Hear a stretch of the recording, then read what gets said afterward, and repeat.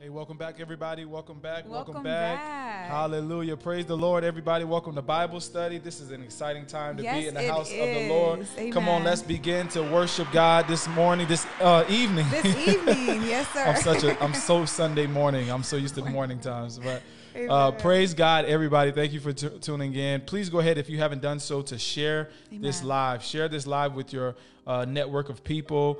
This is going to be a great night. I'm excited. God bless you, Sister Sharice, Mama D. I see you on here, Mother Neil, Sister Amy. God bless you all who already have chimed in, and many more are coming. We thank God for you all. So let's go ahead and let's begin to prepare this space for the Lord.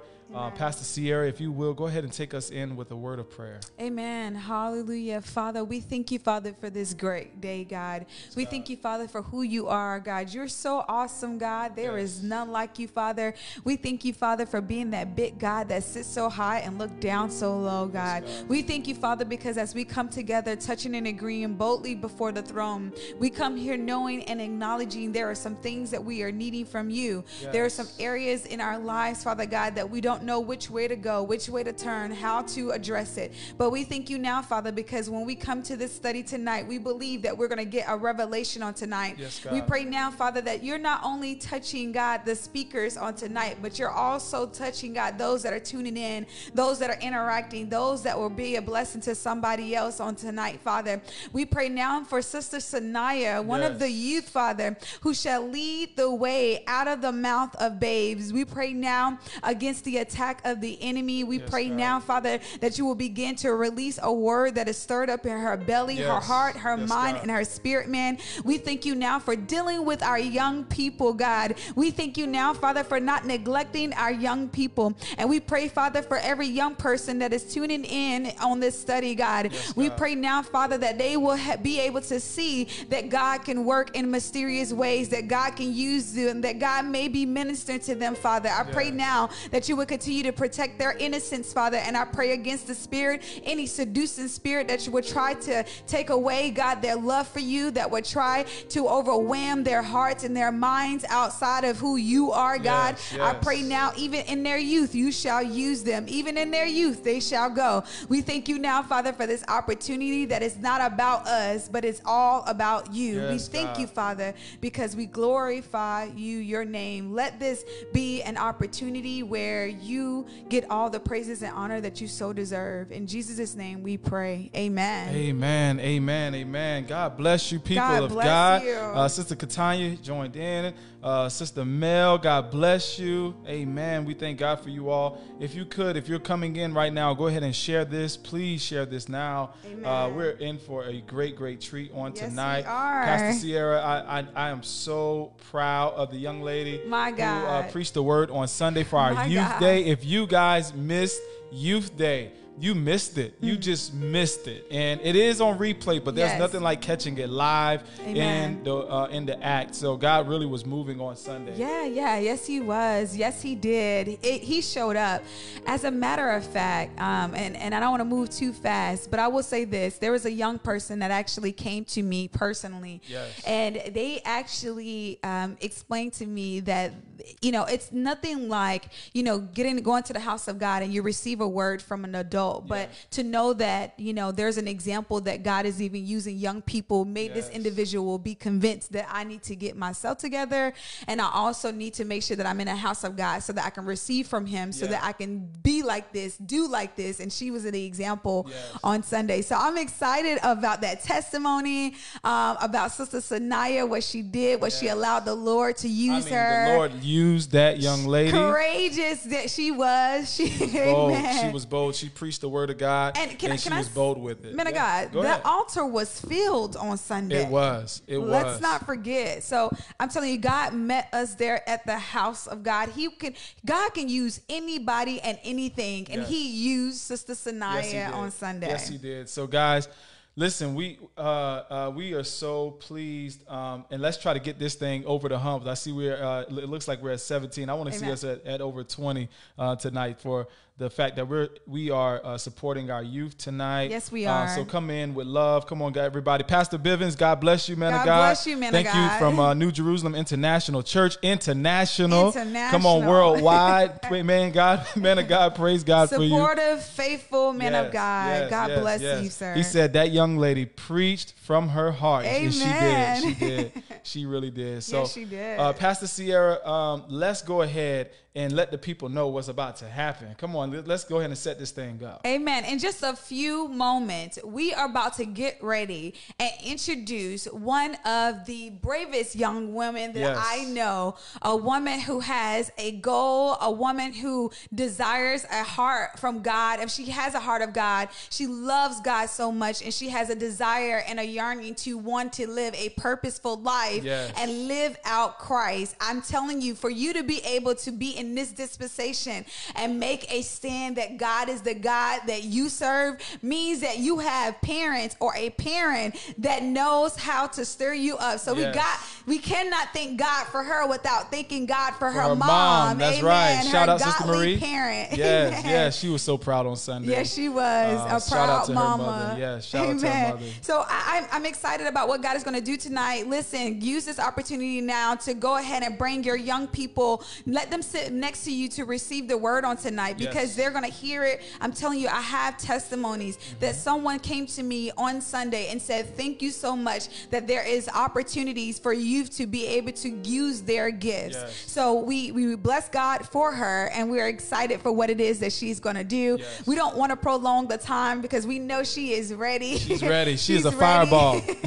Amen. So without further ado, and before I introduce her and have her come on screen, man of God, I will say this, that Sister Cinyia, she actually had shared with me, recently before even preparing for this message. One of the things that she shared for me is that one time she was in her home and she really just said, you know what, I'm going to try this thing. I want to see if God is going to show up. So what she ends up doing is she cuts off. She wasn't watching TV. She put away her phone and she goes into her living room. I believe she said, she went into her living room and she poured out to God, and she had never never had that experience alone. She's used to being in the midst of other people or other adults, but she wanted something from God. She had a desire from God, and for God to pour out and actually allow her to believe and know that he's with her. She said she was able to be relieved, and she was released. She was able to rest better. So I bless God. I bless God for this woman. That's beautiful. And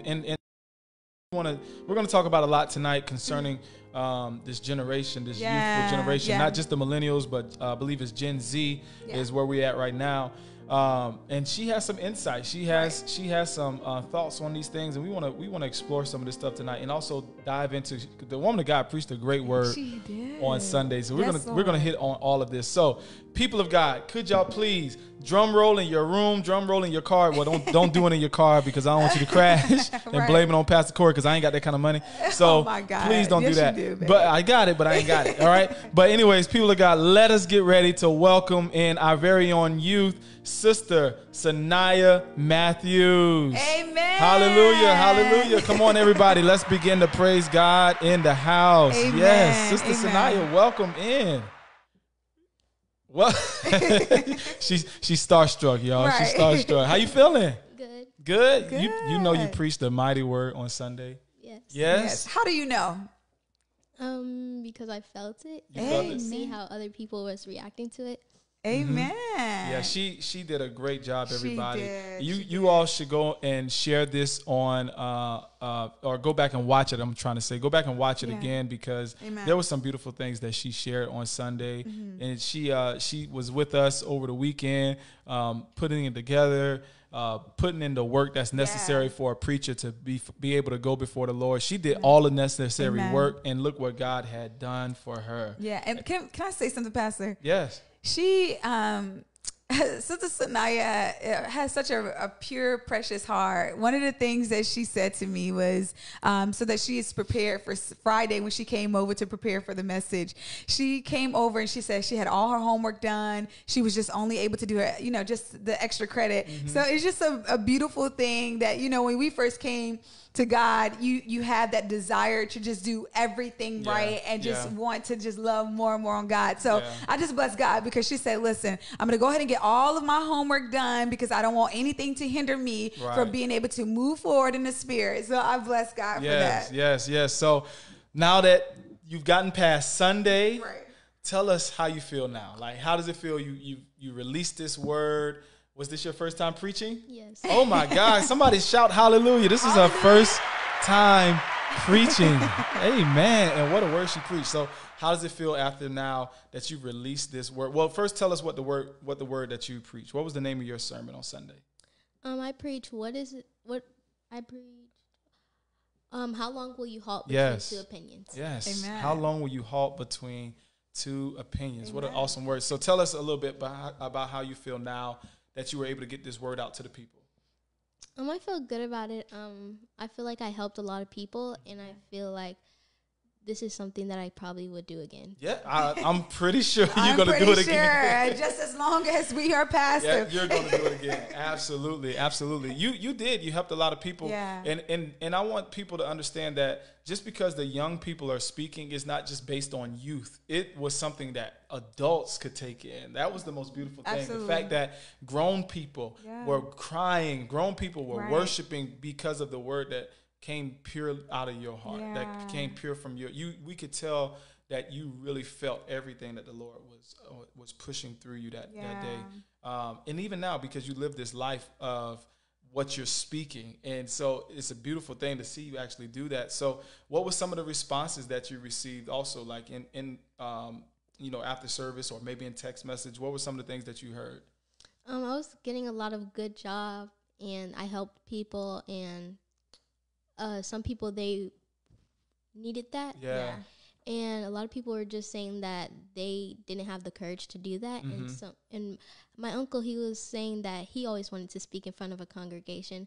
So after I did that, he kind of got encouraged to do something. Right. Wow. People don't know public speaking. I know it's preaching, but public speaking is one of like the most number one fears of people to get up and do public speaking. Yeah. So for you to conquer that at such 14, a young age, my God, that's beautiful. Pastor Cinyia? Yeah, so, when you first opened up the message, one of the things that you talked about is that, you acknowledge, which is a beautiful thing, you acknowledge the fact that your mother you gave reverence to God and that she was able to be obedient to the Spirit of God. And so can you just remind us a little bit on, like, what brought you to Altar Worship Center?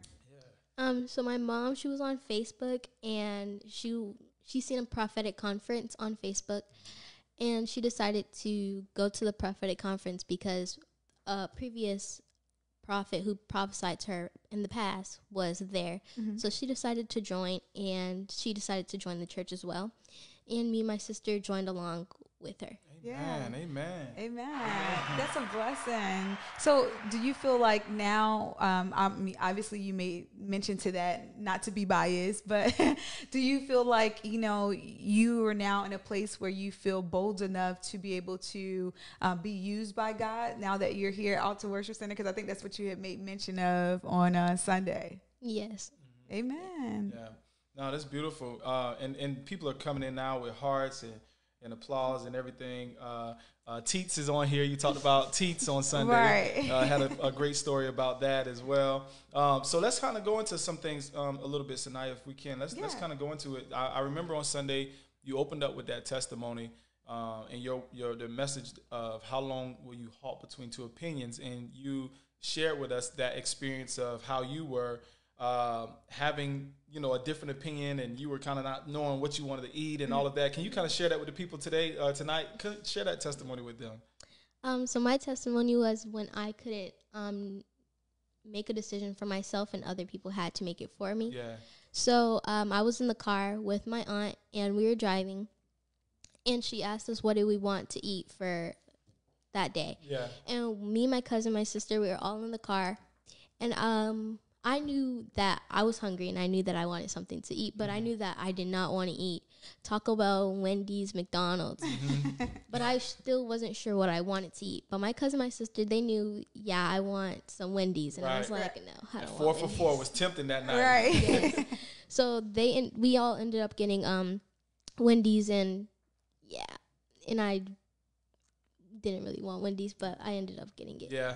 And so that was an experience for you where you was like, man, I wish I just would have had my mind made up on what I wanted. If I would have just told them what I wanted, I could have just gotten that. Yeah. That's awesome. What you had something? Yeah, because I mean, can you imagine, like, even now, and I know you may see this now amongst your friends, and maybe not so much now because you're e-learning, as well as like half of the nation, but you know, like I think right now, it's so easy to be influenced by other people around you. And I can't even tell you, like, even now as adults, like how we easily become influenced by certain things, society, or what people say, what people do. And we literally just jump on the bandwagon because of the decisions that they make. So those heavy influences are things that actually have us in between two opinions. So do you have like any encouragement that you can kind of share with young people with like being able to, you know, not be in between two opinions, and how to understand, you know, how important it is to know God for yourself so that he can guide you and lead you? For all youth and young people, when you're coming to God or you're trying to get to know God more, or even just trying to get to know God, just come to him honest and open, and honestly get ready to be guided, and just really be like, you really have to want God. You can't want him like half of the time. You have to really want to have God 24/7. You have to be serious about that. When did they get serious for you? Probably when I moved to Tampa. Okay. That's when I really realized that, okay, you're real. Yeah. Right. Yeah. Was it something that God showed you, or something that happened in particular that you could share that maybe was like, wow, okay, God, now I know you're real? What was that experience for you? So I was praying to God that I would get removed with my mom, my sister, from a situation in Fort Lauderdale. Yeah. And I just prayed to him every night, and nothing was happening. So I was like, okay, you're not real. So I was just praying and praying. I was like, why are you not answering? I was crying. I was upset. Like, why is God not answering me? And then eventually we moved to Tampa, and I just had a better life in Tampa, and I got really close to Christ. Like, look at me now. Yeah. So God, he really moved. She's like, pat myself on the back. Look at me now. Look at me now. Right. Look at me. All right, Pastor Sierra. She'll swag surf on y'all tonight if you let her keep going.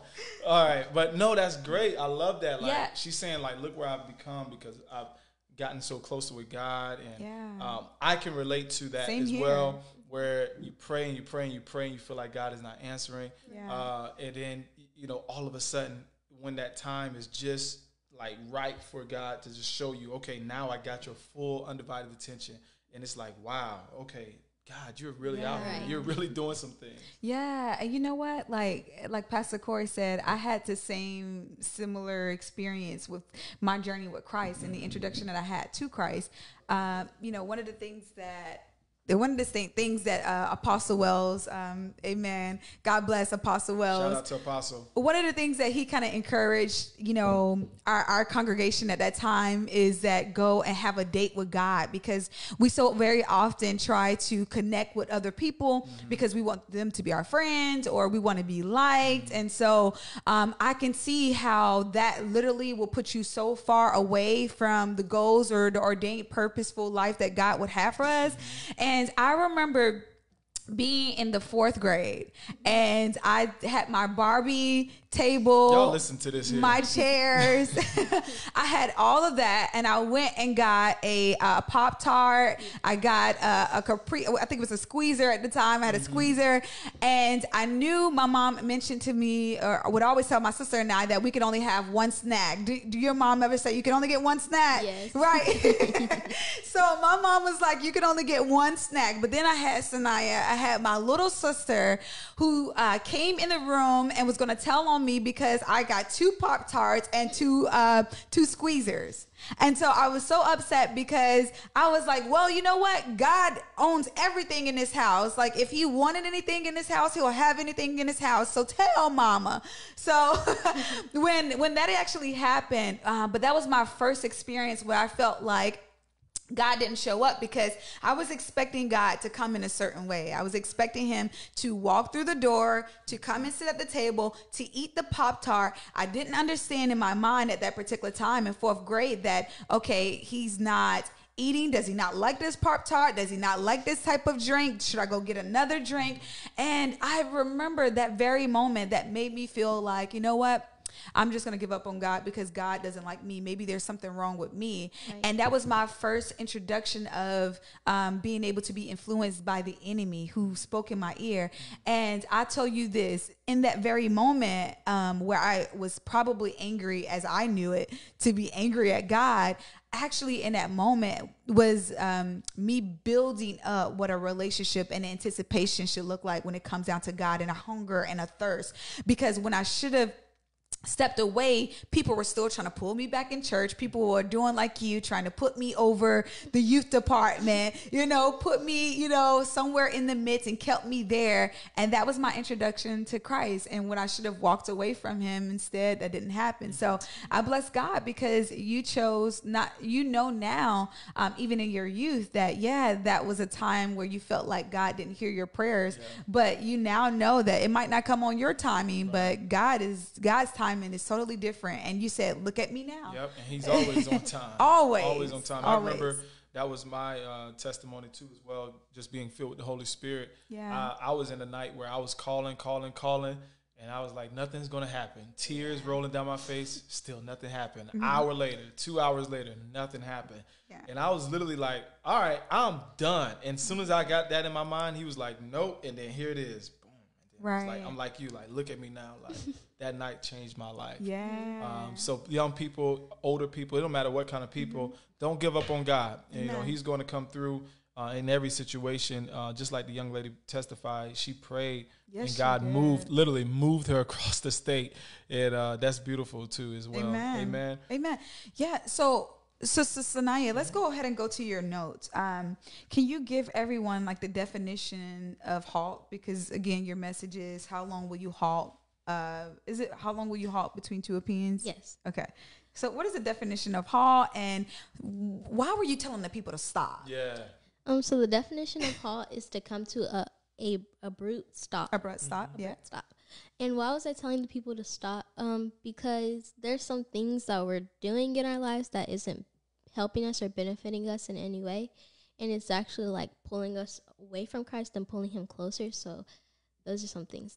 Like, I just gave some examples of things that we do that we need to stop. What would you say to somebody who, okay, I hear you telling me to stop, but I'm not ready yet. I know I acknowledge it, but I'm not really ready to stop yet. What would you say to that person?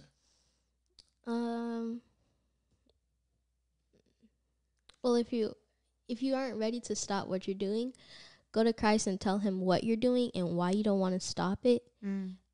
And explain and be like truthful of what you're doing, and ask God to help you to stop. That's really good. Yeah, that's good. That's really good. That's confession, and that's necessary. A lot of people don't want to speak the things that they're going through, so then they end up in the situation what you preach. They're stuck in between. Right. Yeah. Go ahead. No, that's good. Like. That's really, really good, actually. One of the things that I paid attention to on Sunday, I was like, no, she didn't tell me to stop being late for work. Did you hear me yell from the sound booth? Say it again. Yeah, and you working at home, but yet you still late for work. So can you remind Pandemic Chronicles, y'all. Right, Pandemic Chronicles, Pastor Corey says. So can you tell people where you were telling them to stop and the emphasis that you had on us so that we can do it right now? I just love that. So you want me to start from the beginning? Yeah. Okay. Can everyone help me say stop? Stop. Stop misbehaving. Stop. Stop being late for work. Stop. Stop being disobedient. Stop. Stop being on your phone in class. Stop. Stop. Stop. Awesome. Amen. Awesome. So you know what? Every time you do something wrong, or the enemy try to whisper something in your ear, or you just automatically think of something, now all I'm going to be thinking about is Cinyia saying, stop. Right. You can't eat that cake at night. Stop. You do not need to eat past 9 o'clock. Stop. No ice cream after dinner. Stop. Pastor Sierra, stop. Amen. No, that was really good. That was beautiful. Really good. So I love that. You know, one of the things you just said was something that I think the body of Christ struggles with, which is why Apostle Paul speaks on this so heavily in the New Testament about confess your sins one to another. Yeah. Go to your brother, go to your sister. Say it. Like, he's literally telling us to say these things. Say it. If we say it, maybe we won't be stuck in between two things. That's it. Maybe we won't be stuck trying to figure things out. Maybe we won't be stuck trying to trust God. Yeah. So I love that. Like, you're really saying something so wise just to tell us, like, hey, just stop. Go and talk about it. Go and reason about this thing. She said, go tell Christ about what you're doing and why you don't want to stop it. Right. Do you know how powerful that is? Like, that can change this whole entire country by itself. Yeah. I was I was like sinning and like badly, and I knew it was wrong, and I didn't want to stop. So that's what I did. I went to Christ and I told him like the exact things that I was doing, word for word. Wow. And I can't lie because God knows everything. Exactly. Absolutely. Can you say that one more time? Because I think adults think that sometimes, and children think that they can get away for some things, get away with things, right? Yeah, you can't lie to God because he knows everything, what you're going to do before you do it. Yeah. And also, you can't lie to God, and you can't keep stuff from God because he watches you all day. So the cheat sheet to sin is that exactly what you said. Sin becomes a thing where you don't want to stop it. Wow. Yeah. And so that's the cheat code to it. Once you get involved in the sin, it becomes a pleasure and becomes a thing that you don't want to stop. So no matter what your sin is, if you're making money off of stealing, you're probably not going to be prone to stop it no time soon. Yeah. If you're I don't know. I don't want to name a whole lot of stuff, make nobody feel bad. But I'm just saying, whatever it is, whatever you're dealing with, it becomes something that feels good to us. Mm-hmm. And then we don't want to stop it because what we feel is good, but what we know it leads to is not good. And so she's like, stop. Just stop. Just stop. You know, if you're not ready to stop it, understand where you're headed. Yeah. That's the big thing. Yeah, and that self-awareness, self-evaluation is so important. It keeps you like humble, and you constantly carry that humility. And I think just like what Cinyia said, like I knew I was sinning badly. Like who can identify that in their youth that you are sinning badly? And in Pastor Corey, you said it. Like there's just some things, some sins are just really, really good. Wait, hold on now. Feel. Yeah. Well, they feel good, but just because it's good to you, don't mean it's good for you. That's right. Now, I did say that. Yeah. Everything that we feel. I can't even quote it the way I quoted it before. It was a while ago, but yes, I agree with that. Yeah. Sister Cherie says that sometimes it's easier said than done. It's really a constant practice. But you know what, Sister Cherie, I have to say to that, the reason why we started to receive sin into this world is because the words of somebody else. So it was easier for them to say it, and then it was easy for us to follow in that. But if we would have just stood on our own 2 feet in the Word of God and what God had given us and promised us, wow, we would have been fine. Yeah. How many of us, even at 14 and 20 plus years, right? At our ages, how many times have we been warned by God and still did the thing that we were warned not to do? It don't matter what age. You could be 14, you could be 20 somethings, and then you could be whatever else above that, right? More like 30 something. Okay, but don't tell everybody, all right? That's not what we're talking about tonight, okay? I got a birthday coming up. We ain't trying to talk about age right now. But glory be to God. So the thing is that a lot of times we do receive these warnings. And I love this message that you pulled from dealing with Elijah. It literally he came in trying to warn the people, like, what you're doing is nonsense. You're serving something that does not result in anything. So we get these warnings. We receive these warnings, but oftentimes our flesh is like, I think we should keep on doing this because it feels good, right? That's good. Yeah. That's really good. You know what? Like, men of God, one of the things I love about this particular story, she came from 1 Kings, the 18th chapter, and she kind of started at the 23rd verse, 20th verse, and kind of worked her way through the 39th verse. One of the things that I love about this particular passage as we kind of work through it is just understanding that, you know, there was just one of Elijah the prophet, and then there was 450 prophets from Baal. And so I look at that, and as I was listening to her minister the gospel on Sunday, that's one of the things that I kept thinking about. Like, you know, we automatically think that because everybody else, as it relates to sin, that's one thing, but because everyone else is doing something, then that might be the very thing. Right. So we're allowing those things to make the decision for us to choose because we see that there's a whole lot of people doing this, so then this might be right. And because it's just one little you doing right, you feel like, well, I'll get away with it because all of them are doing it. Right. You know, like how many times have you can attest to like, okay, well, there was actually an example you shared on Sunday with one girl actually standing up for what was right. Yes. Can you kind of give that testimony? Yes. So 6th period, there's this girl and we both had the same class together. And we had an exam the next day and students, they were passing around the answers to the exam. And she seen them doing that, and she was like, that's not right. They shouldn't be doing that. So she went and told the principal, and the principal caught the person who started it and all the people who took the answers from her. Okay. So a lot of people, they were being mean to her about it. Yeah. They were like, we're not your friends anymore. You can't sit with us at lunch anymore. We don't talk to you, all that stuff. Wow. But Jesus, he didn't see it as that.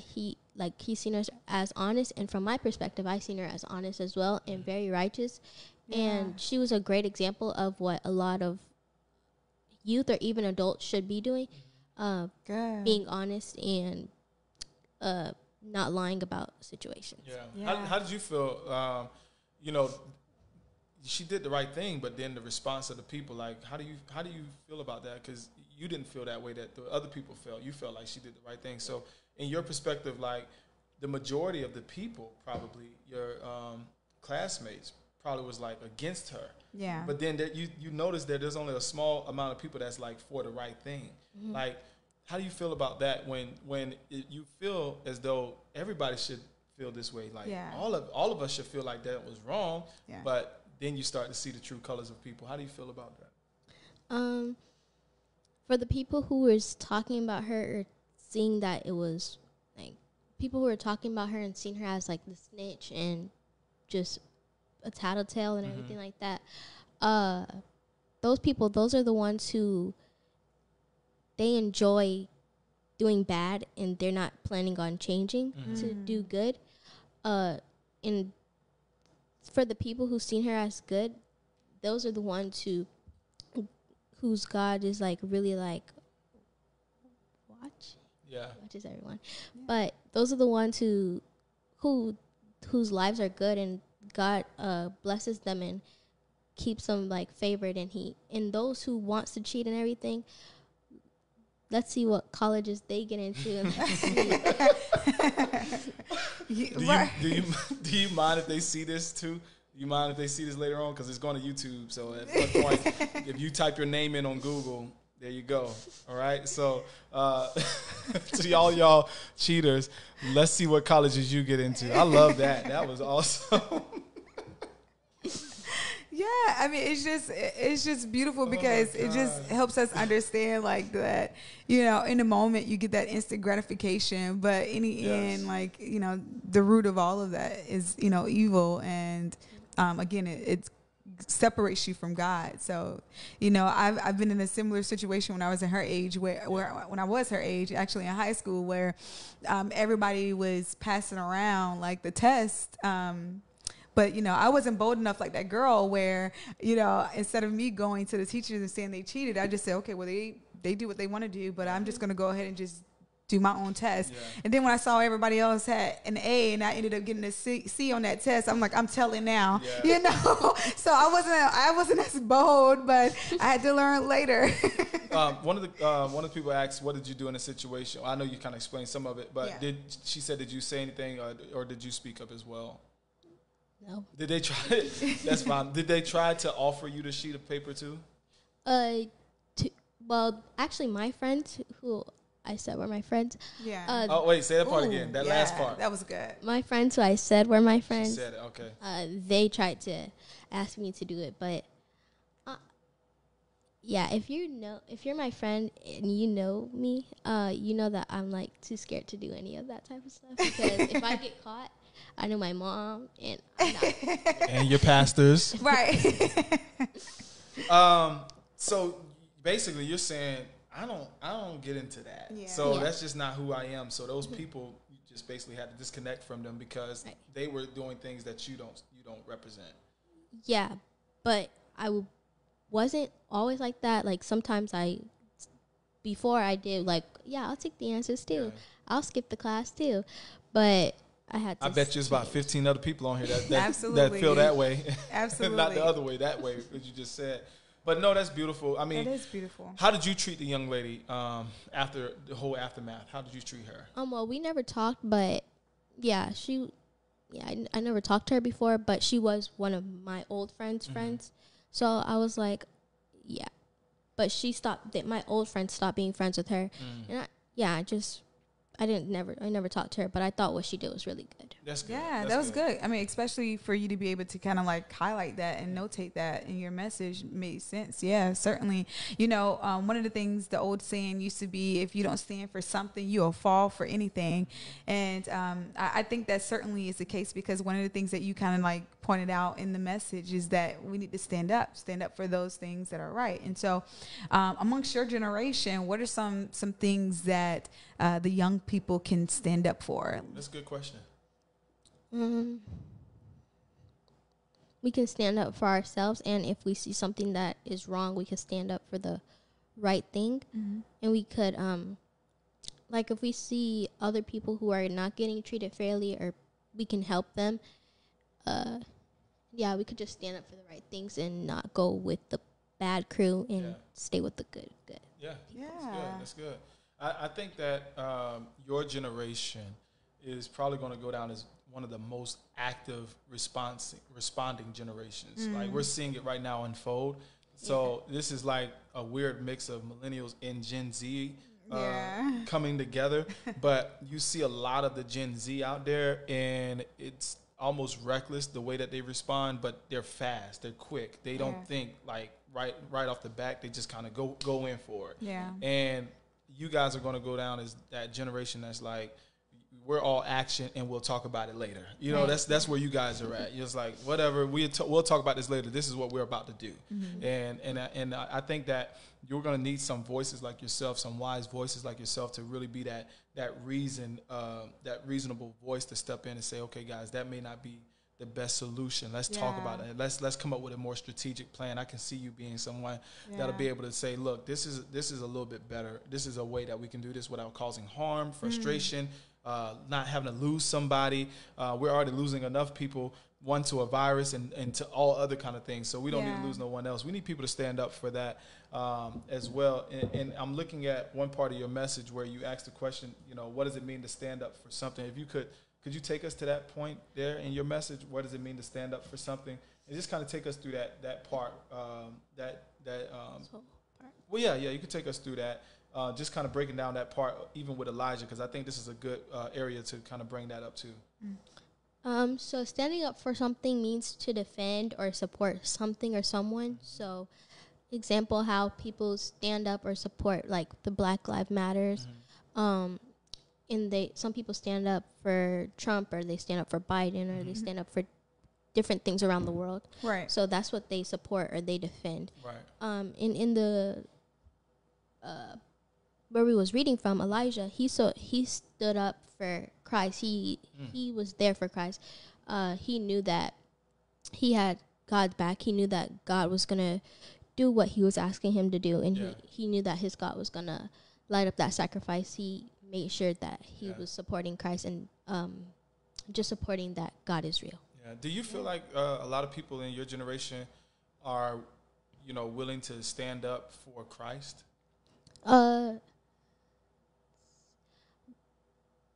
Like in I'll public? just say your age group. Do you feel like a lot? Yeah, openly. Yeah, absolutely. Some people, because of what's trending and what other people like or they support, that's really good. They may not step up for what they believe in, just because of other people's belief in what they believe in. Can you give something inspirational or motivational to help those people to come out of the trends and just stand up for what's right in God? Can you say something to them that will help lead them in that direction? Maybe to kind of step in that boldness as you are now. If you feel like other people are going to judge you for you believing in Christ, or you don't want to say that you believe in Christ, God, other people, they may judge you for what you believe in, but God, He's watching you, and He sees that as a good thing. He's like, yeah. And would you rather have the world judge you or God judge you? Ooh. Hold on. Can you give her the clap? Jesus Christ. She's dropping bombs in here. Somebody give me a bomb sound effect. Why? Somebody light the fire. Wow. My God. Okay. I got you. We heard you loud and clear, woman of God. That was deep. That was good too. I'm inspired. Listen, that was great. I'm going to answer that for you. No, I'd rather not have the world judge me and have God judge me instead, because with God, there's grace. With God, there's mercy. With God, I know I have everlasting life. With the world, they can only give me what they have, and that does not sustain me. That will not keep me. That will, in the end, that is me. I'm going to be a part of that number where the hell enlarges itself. Yeah, wow. Yeah. Wow. Deacon Charles, he's chiming in through the Altar Worship Center, but he said, "Oh no, she didn't." Yes, she did. He's hyping you up right now. Amen. And Sister Sharice, she says, how do you deal with peer pressure when there's something that you may like that your friends are doing or watching or listening to, but you know that you shouldn't do it? Good question. Okay, wait, can you re-say it again? Yeah. How do you deal with peer pressure when there's something that you may like to do, you may like what your friends are doing, you may like what they're watching, but you know it's not right for you to be doing those things? How do you deal with that? Okay, so my friends is watching and listening to things that I watch and listen. You may like it, but you know it's not. You may like what they're doing, but you know that it's not right. So how do you deal with that peer pressure? Music and certain songs that wasn't good and what they were singing about wasn't good at all. Mm-hmm. But I enjoyed that music. That music was like relaxing and calming to me. Okay. And it wasn't good for me. So how to... I like what you said. Can I jump in there real quick? Yes. I love that because Sister Cinyia, I know we're not going to get in trouble by your mom when we have this conversation, but I remember, listening, and it wasn't that long ago. I mean, it was maybe, over 12 years ago, but I remember like being sad about something. And in the moment I put on like a sad music or something like that about me, I don't know, it'll be talking about like love songs or something like that, but it was a love breakup song, like everybody loves. You was listening to Keith Sweat. No, I was listening to the people at that time, like Keisha Cole and No Disrespect, Mary J. Blige. Have you ice cream at 3 a.m. in the morning. Yes. So, and every time I would listen to like those type of songs, the more I kept like the more I kept accepting like, men not no good. Right. They're gonna do you bad. They're gonna do wrong. They're gonna treat you badly. I kept. But look at you now. Amen. God bless. All right. God Come bless. On now, bring it home. But so Cinyia, you're right, because it's not right, and sometimes those things become, and they're deposited in our spirit. But because everybody else is listening to it, you listen to it now. Because you have a different type of anointing on your life, it deals with you differently than it would deal with somebody who isn't purposeful or who doesn't even have a relationship with God. So how to like help stop doing that? Yeah. Like how does the person? Yeah.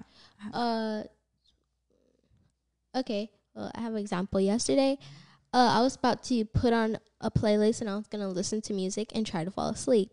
And the music that I was listening to and singing along to isn't exactly the best music or even good music that I should be listening to. Yeah. So instead of listening to that music, I put on the live from Youth Sunday. Wow. So you just have to stop doing it and replace it with something else. So if you're listening to bad songs, turn on worship music. If you're if you're watching something that isn't good, try to limit that and maybe put on something different that's not going to do it. Or just go and pray to God and ask for help. Yeah. How to limit doing those things and how to even stop completely doing those things. Yeah. I love God because he'll show you and he'll remind you how much of the power that you have to just, like you said earlier, to set and preference this message to stop. Yeah. To just stop. Like, we overcomplicate things at times, and sometimes we just need to just stop doing it and then find something else to replace those things that are good. And it's not always easy from what, Sister Sharice's question speaks to, but yeah, that's really, really good. It says, Pastor Corey, did you have anything? No. I think she's literally hitting it on the head for us right now, just helping us to come out of these places where we're stuck in between, what the world would say a rock and a hard place. I think I got a call. Actually, I can give a brief testimony too. Okay. I got a call the other day, and the first words that I received on that call was, I said hello, and they said, well, I'm stuck between a rock and a hard place. I was like, all right, well, let's get out of this and what's going on. And they were stuck between trying to and I don't want to disclose the information, but they were stuck in between trying to make this transition and going into something else, but they wanted to do it like abruptly, which wouldn't be good because of the responsibilities and the obligations that they hold. Yeah. And so at the end of it, we agreed that it wouldn't be best to just run out of something.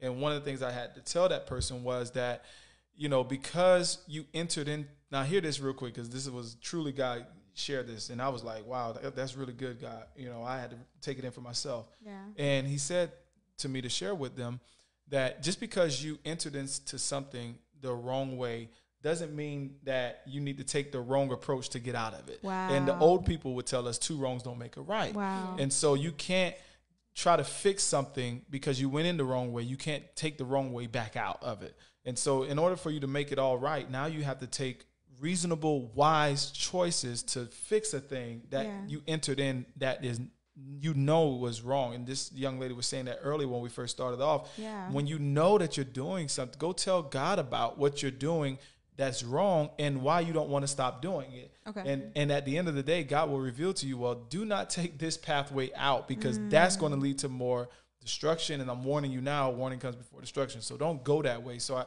at the end of it, I was able to reason with the individual and to let them know, like, look, you don't want to make that decision because you're going to put yourself at risk, and it doesn't make sense for you to take the other people that's attached to you down with this decision. That's good. Yeah. Amen. Yeah. Pastor Corey, we do have Deacon Charles, who also kind of shared, like, he loves how she said that, you have to limit those things until you can stop completely, ask for help. And Sister Sharice kind of echoed that. It's like, it's a beautiful thing that you're training your mind now to do those things. Yeah. I love it because even at a young age, like at 14, I don't remember thinking, like you're thinking right now. I mean, I had it, but I don't remember thinking it fully. I mean, I was a young man. I was, playing sports and different things. And so my mind wasn't quite there yet. And it's just beautiful to see the advancement that you have at this age. Is so beautiful. At 14 years old, I pray that, me and my wife say this all the time, we pray that we get a daughter or a child that thinks and behaves like yourself. Amen. Because I told her, I was like, it's just going to happen. We're pastors. It's just destined that our child is going to come and give us. We don't speak that. I'm not speaking it, but it's what I'm saying is a compliment. It's beautiful to see this young lady stand up publicly for righteousness, for salvation, for Christ. She has a heart for God. I remember on Sunday, the Holy Spirit just overwhelming you at some point. And my wife, and I both thought that because we were following along with where you were, that you were getting ready to close, and the Lord literally just led you into all these different revelations. It was beautiful. And it was truly just admirable to see how God had, spoke some powerful things through you. Yeah. And all of us was able to receive this. Absolutely. And we were just astonished by the move of God, Yeah. So I'm just like, wow, I'm enamored by the fact that at 14 years old, you're where you are in God. It's beautiful. It's really beautiful. Yeah. I mean, I love it. This is what it looks like to not be stuck between trends and, righteousness. She's choosing righteousness, not trends, and I thought that was beautiful. Yeah, and I know we're going to probably head over and travel over to the close, but before we get there, just talking a little bit more, expounding some more on the message on Sunday, talking about like the Elijah story. Can you kind of like, share with us the passage where, he, after the sacrifice was lit or not lit for Baal or for the God that should be served. So can you tell us a little bit more about that story? The ending of it? Yeah. Okay, so at the end of the story, so the people, they were shouting and they were dancing and stabbing themselves to get Baal to answer them, and they were realizing they're not getting nothing from them, and they're like, why are they not answering? And Elijah told the people, maybe you're God's sleeper. No, show us how you did it. Maybe you're God. Maybe you're God's sleeper. Maybe he's traveling. So, and like I said on Sunday, that our God, he doesn't sleep. He watches us. He watches over us. So, God, he doesn't sleep, and he's always watching us. So Elijah, he knew that God was watching him, and he didn't have to, like stab himself or do all of that, because he had faith in God, and he knew that with his prayer, and he knew how powerful he was, because through that prayer, he knew that God was gonna light that sacrifice. So in like relating to our own lives, that's good. We have to believe and truly have faith in God that we're powerful, because God did say that we are powerful.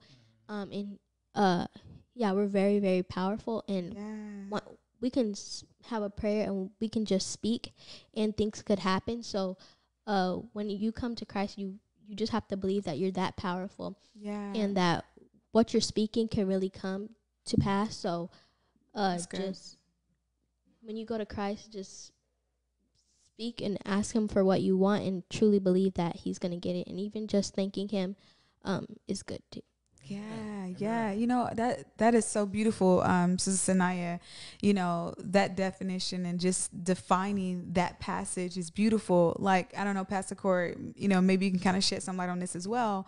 One of the things I love about this particular passage as well, as you rush over to the 39th verse, is that when all the people saw this and saw what happened and saw the sacrifice being lit, and they knew who the real God was, they cried out, and they laid prostrate, meaning that they had their faces to the ground, in such awe of what it is that God has done. So, my question to the people, as well as, you, Sister Cinyia, how many times has God shown us himself to be true in our life some way or another? And when that has happened, we returned and did the same thing. And so at what point are we going to, and this is what this passage is talking about, at what point are we going to see God being faithful in our lives, showing up, whether it be on our jobs or through this pandemic? We're still alive. We didn't get the virus, or maybe you had been in contact with the virus, you did test positive, but you're still living. Some people didn't. You still have your job, or maybe you were laid off, but you still get to see the next day. Whatever it is, God has in some way shown himself to be faithful. And at what point are we going to put our faces on the floor and lay prostrate and thank God for what he has done and cry out to the Lord? At what point do you see, even you, like on Sunday, if people didn't feel in that room, I know maybe online, maybe they couldn't experience what we experienced inside of the house, but if you didn't feel, I literally wanted to drop to my knees on Sunday. The weight of God was very present. It was heavy. And as I mentioned, like the altar was full, and the Spirit of the Lord was just so heavy in that place. like, there's no way that I can see that happen and me to not think that God is in the midst. God is using, God is dealing, you know, like, and so at what point are we going to do that? So my question to you, Sister Cinyia, is, you know, you having the opportunity to get on a pulpit and minister a word where you thought that there's no one in the world I will ever do that, and I don't want to do that. Now she said she believes she's going to do it again. Again and again. But do you believe at that point that, like, God is just as more real to you than he was the day before or before coming on the pulpit? And if so, why? What did that feeling look like? Because a lot of people, like, as I mentioned, that young person came to me and desired that. Well, when I was up there, I thought to myself, like, okay, I'm just going to walk off of here. At one point, I wanted to just walk off. I didn't want to do it anymore because I felt like, well, everybody, they were supporting me and they were encouraging me. Yeah. But I felt like, this is not what I should be doing. And I was like, why am I up here still? Why am I still up here? Wow. Just walk down. And when I get really nervous, I feel like just quitting. Yeah. So I just wanted to quit and not do it anymore.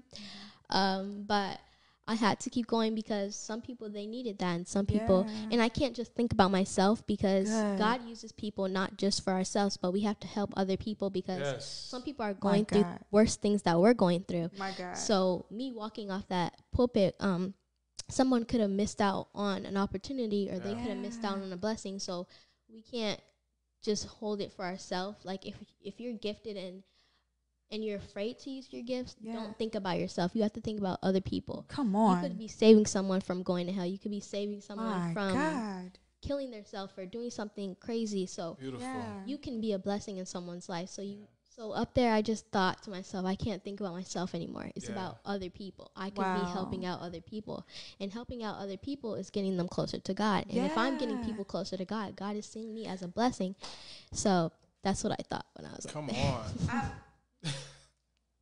I'm like, I'm about to get up and shout. Like, and I don't need no music. My God. So wise. They said, stop. She's preaching again. That's what they say.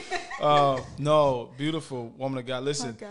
You feel the weight that, you know, even we as pastors and, you know, pastors around the world, sometimes we are at that point too where we're like, why are we up here? Why are we doing this? And they're then not going to listen. Then God, and they won't listen to me or. Right. They're just ready to go home, ready to go watch the game, ready to go do this, ready to go, you know. And the more you keep going, you'll realize that God had a purpose for you. And God did have a purpose, and he's fulfilling, not fulfilled, he's fulfilling that purpose through you. Like, your life is still continually fulfilling the purposes and the promises of God in your life. Yeah. I'm so glad that even when you were at the threshold to want to quit, that you didn't. That's it. That's what's most important, because even in the Bible, you'll find examples of people that followed Jesus who wanted to quit, who was on the verge of quitting and didn't quit, who was on the verge of giving up and didn't give up. Corey. And so it's beautiful because now you're aligning yourself with the weight of the gospel. Yeah. And now you know what it feels like to be a Peter, to be an Apostle Paul, to be a John, a Matthew, a Jonah, a Moses. Moses had many excuses. As great as he was, he had many excuses. Abraham had some things going. So all of the great. Sierra had some things. Oh yeah, and I had some excuses. Yes. Corey has some things, and every great man and woman of God that is on earth right now fulfilling the works of the gospel, we all deal with something. That is not an excuse to get into something, but it is to tell us that we need God. We'll never get to the point where we don't need him. Even unto death, we still need him, because at death, he has to carry us in. And so it's beautiful that you have that, that humbleness to the gospel. to know what it feels like to get to a breaking point and still to keep going in God. That's beautiful. So beautiful. Yeah. And you know what? Like, as you mentioned, it's not about us. This is all about God. The assignment is about God. The ask, the why, the how is all about God. And I love it because even when the enemy tried to shut your voice down, you looked over and you said, give me my tea. And you got your tea. And I want to say to that too, you made your mother in that moment your armor bearer. I don't know if people could see it online on the camera, but she literally walked to the edge of the pulpit. And I don't know if that was your point of like, I just want to get done. I just want to get out of. She reached her hand out like she was saying, peace be still. And her mom brought her a cup of tea. Right. And she just let the Lord use it. So shout out to your mother for being your armor bearer in that moment. Amen. And, and she got that tea and she kept going. And Pastor Core, you said this, you said it again today that, listen, even when she wanted to give up, she's at the threshold. Like she didn't. She kept going, and she realized, and you even echoed that I kept going because I realized that it's not about me. It's not about me. And if you help just one person in that room, you have done exactly what God needed you to do. Yeah. So that's a blessing. Yes. Wow, people of God, let's just. So cool. Me too. Let's just really, really be excited for the future of the church. At least at this point, we do know there is one. There is one. So I'm excited. That in this Gen Z, one that we're still figuring out what you guys stand for, or if you're standing for anything at all. There is one. I love it. Yeah. And you know what? Our young people, and bless God for Sister Cinyia, being the speaker, we had other young people that were working out their soul salvation. Yeah. We had Sister Najai dancing. We had our two young, beautiful girls attempting to do praise and worship, and they weren't. I mean, if they were nervous, I tell you this, I don't know if they wanted the candy after service or what, but they were dancing, they were moving, and they were singing. And, one of the things I love about, and I was certainly convicted on Sunday because, you can ask young people to do something. They don't give you a lip. They don't give you their attitude. They don't give you their frustration. They just do it. And if that reminded me how to continue to be at Jesus's feet, that if he asks me to do anything, or even leadership asks me to do anything, I have to make sure that I come as a child and just go. No lip, no question, not all the knowledge, not all the scriptures that we know, not all of that. Just do it. Do obedience. And I pray for these young people that stood up and said, hey, I'll go, I'll do it. And a desire and a hunger that they have, because I'm believing God is going to have tuition paid for just because of their sacrifices and their obedience. Yes. And we have one young lady here who wants to go to UCLA. So I know we're going to West Coast, here we come. West Coast. Keep her in prayer. Amen. So we bless God for the young people and continue to keep this generation in prayer as well as our world, because we know what we're leaning toward right now. November is right around the corner, and we have a lot to do, a lot at stake. So yes, huge. Well, people of God, we're coming to that point now where we're getting ready to close out here. So if you want to be a blessing to the ministry, I want to go ahead and give you that opportunity to sow into Altar Worship Center. We would love for you to be a contributing partner, and shout out to all of our covenant partners who are afar. We definitely appreciate your giving every often that you do it. We do appreciate you, but Amen. You can give by Cash App, which is Cash App. The app, you go into the app and you type in Altar Worship Center. You can find us there, or you can find us on PayPal. If you type in paypal.me/Altar Worship Center, you'll pull us up, and you can give that way as well through your web browser or the PayPal app. You can use the Gmail account, Altar Worship Center at Gmail account, also to access that. Any other forms of giving that you want to give, just contact us on the number 813-559-0978, and we'll be sure to provide you further instruction as well. So Amen. Please be a blessing to the ministry, if you will. We truly appreciate it. We are on the move. We're certainly building up our youth, building up our media department, building up our men's and our women's department. Shout out to the men and women departments, the women who are praying each and every Monday night consistently. God bless you. We have prayer last let's on put that information up. So, women of God, if you want to participate in the weekly powerful Monday night prayers, I'm telling you, sometimes I sit in myself and it's beautiful. Our intercessors, shout out to Sister Tawana and Sister Marie, who also works in our intercessory department. And then I can't forget the love of my life, Pastor Sierra, the fireball, who also gets in there and takes us. I say takes us in because I'm in here as well.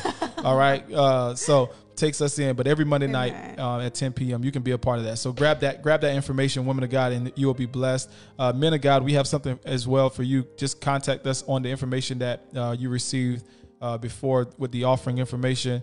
You can contact us and we'll get you a part of our weekly lineup as well. We're sending out devotionals and we're having dedicated gatherings. So grab that information, if you will, to be a part. We are growing at the altar. We are growing at the altar, and we would love for you to be a part. As you can see, our youth are excited. So bring your kids to the altar. We are ready to have them and ready to host you and ready to grow our family. So please bring your children to the altar. It's a beautiful thing to be at the house of God. Amen. And thank God for Sister Amy, who led that game of Treasure in Heaven. Yes. Shout out Sister Amy. God bless you. And to all those that significantly helped the move of this ministry. Shout out to Deacon Charles, who's on here, has been very interactive with us tonight. God bless you, man of God. And just, everyone in your respective places, we do appreciate you for everything that you do here with us at Altar Worship Center. And we just really are excited and really proud of the young lady, Sister Cinyia. So can we get our hands clapping one more time for her? Amen. Amen. Look at me now. That's going to have to be your next word. Yeah, look at me now. Amen. So it's back then they didn't want me. Now I'm hot. They all on me. Hey. All right. So she acting up. All right. Listen, she's getting ready to go viral, y'all. So prepare. Y'all going to know the name Cinyia Matthews. Get used to it. Get used to it. Let's put it back up one more time because she's getting ready to go viral. All those people, we want to see what colleges y'all get into because you're going to get to know the name Cinyia Matthews. She said it first. So for all y'all that aren't doing it the right way, we're gonna see you at the altar because you're going to need prayer. Amen. And she's going to be the one to pray for you. So she's getting ready to go viral. Get ready to Google her. Get ready to see the great things that God is getting ready to do in her life. Amen. I believe we hit everything. Sister Cinyia, you have any final remarks? Any questions? Any questions? All right. Hey, that's okay. Anybody have any questions for her before we go? I'm going to give you a full minute. If you have a question, go ahead and put it in the comment section now. I'm going to give you just a little bit of time. If you have one last question that you want to lend to the young lady, please go ahead and put it in the comments now. Yeah, and while they're doing that, giving them that opportunity, do you have any encouraging words that you can share with those individuals who are in a place where they're in between two opinions? Any encouragement? If you're in the middle of two opinions or you can't choose anything for yourself, just go to God and ask Him to help you pick one of them, and just know that you don't need other people to choose things for you because those people won't be there forever to choose your decision. But God will be there for you all the time. So if you need any help choosing a decision, go to God. You don't have to go to people. Because the decisions that other people choose for you may not be good decisions. They may be leading you in the wrong direction. That's good. And God will lead you to the right direction. So just go to God if you need to help choosing decisions. Amen. Amen. Trust God. I always say that God is the best teacher. Yes, He is. I love it. That was beautiful. Yeah, yes, He is. That was beautiful. Deacon Charles says, "Are you preaching fourth Sunday?" Stay tuned, Deke. Stay tuned. we got some more work for her for sure. Amen. So stay tuned. Awesome. Anybody else? If you have anything going once, going twice, we got about 15 to 30 seconds. We're going to give you the opportunity, and then we're going to go ahead and close out. So if there's anybody else, I just want to say You know, just doing this every week has been a joy. Yeah. Being able to have new people to come in and join in, because me and Pastor Sierra, we put a lot of work into these Bible studies. So we thank God for each and every one of you that are on here consistently getting in with us. We really, truly thank God for you all. It's always a pleasure to bring someone else. And what a powerhouse this young lady is becoming. Amen. So, man, she came in and really dropped some nuggets on us tonight. Yes, so she really just kind of stirred up the water, and I'm very happy about it. And God is as well. So it looks like I think everyone is satisfied. A lot of hearts, a lot of claps, a lot of amens. So listen, guys, continue to stay in with us. Stay contacted with us. We're on the move next month. We got some exciting things going on as well. So you guys want to be a part of that. And more things to come. Just stay in with us on our Facebook page. Instagram is on the way, and YouTube is already kicking up as well. So stay in with us, and we're inspired. So we're going to give this opportunity to Sister Cinyia, if you will, just give us our closing prayer, and we'll close out from there. Dear Lord, Heavenly Father, God, thank you for allowing us to come on Bible study today. Yes, God. Thank you for allowing us to wake up this morning and even have the ability to speak, or for those online to have the ability to type, oh God. Yes, thank you for just blessing us with everything, Lord God. Thank you for just blessing us to even be on this earth. Thank you for taking your time creating us, Lord God. And I pray that for everyone who came to this Bible study, Lord God, that they learned something new. And they know that they don't have to waver between two opinions, Lord God, and they will come to you if they're between two opinions, Lord God, and you will lead them the right direction. And we don't have to seek judgment from people, and we can go to you. Yes. So we're thanking you right now, Jesus, for everything that you're doing in our lives, and thank you for everyone who's on live, Lord God. I pray that you bless them and you continue to watch over them, Lord God. And thank you for just favoring us, Lord God, and waking us up this morning and just putting breath in our bodies, Lord God. Because some people didn't wake up this morning, Lord God, but you gave us another day, Lord God. Yes, Lord. And we are excited for what you're doing for us, Lord God. And we're excited for Altar Worship Center and how you're going to make us mega, oh God. Thank you so much for our youth, Lord God. Thank you for allowing us. And I pray that our youth will grow, Lord God. And for those who are scared, Lord God, and they're nervous, Lord Jesus, that they will come to you, Lord God. And thank you for allowing me to be an example, Lord God. Yes, God. And I pray that I encourage someone today, Lord God, that they can do anything through you, Lord God. Yes, Lord. And I pray that you just continue to lead us the right way, Lord God. And if we need anything, that we will go to you when we're hurt, when we're happy, when we're sad. We'll go to you for everything, Lord God. And for those sins that we feel like we can't control, those sins that we feel like we have to do, those sins that we feel like it's a must to make, I pray that you will help us to limit those sins and to move those sins out of our lives, Lord God. Yes, God. And I rebuke any sins that we are going to do later, even tomorrow, Lord God. Yes, And I pray that we don't sin, Lord God. And I pray that you just continue to watch over us, Lord God. And when we want to sin, we will think about you, Jesus, just watching us. Is that something that we want to do? Is that something going to bless us? Is that something that's going to benefit us or benefit anyone around us, Lord Jesus? Yes. So I just pray that we will do right in your sight, Lord Jesus. And that we will just follow your commandments, and we would just follow you, Jesus. We'll be an example of you. When people see us, they will see that we love you, Jesus. So I just pray that you continue to watch over us and watch over everyone on the live, Lord Jesus. And I just pray that you bless them and you continue to watch over them, and you put strength in their body, Lord God. And I just pray that you help them to get through the rest of the week, and it won't be tough, Lord God, because they have you. If they're feeling anything, they go to you, Lord Jesus. And I just pray that everyone who's going to work tomorrow, everyone who's going to school tomorrow, that they just have a great day. And for those who don't go to work or don't go to school, Jesus, I just pray that you still just bless them and watch over them and allow them to have a great week. Yes, God. And I just pray that for the rest of this week, for the rest of this month, and for the rest of this year, that you would bless us tremendously, and you would just surprise us this year, Lord Jesus. For those who think that our year's going to be rough and it's not going to be good, Lord Jesus, that you will surprise us with a mighty blessing over this year, oh God. And I just pray that it will be awesome, the best 2020 we ever had, oh God. And we're praying and believing this in your Son Jesus' name. Amen. Amen. Amen. Amen. Awesome prayer. Beautiful prayer. Listen, people of God, we'll see you again on Sunday morning at 10:30. Please interact with us, and we'll see you there. God bless you all. God bless you all. And we love you so much. We love you. Till next time. Toodles.